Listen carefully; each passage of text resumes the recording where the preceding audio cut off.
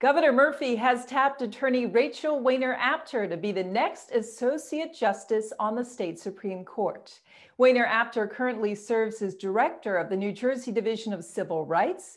She previously worked as a staff attorney for the ACLU and started her career as a clerk for the late Justice Ruth Bader Ginsburg.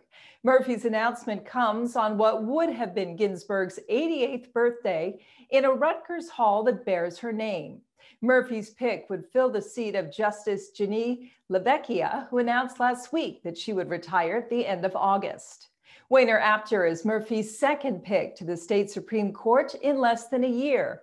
His first selection was Fabiana Pierre-Louis, who became the state's first Black female justice when she was sworn in last September.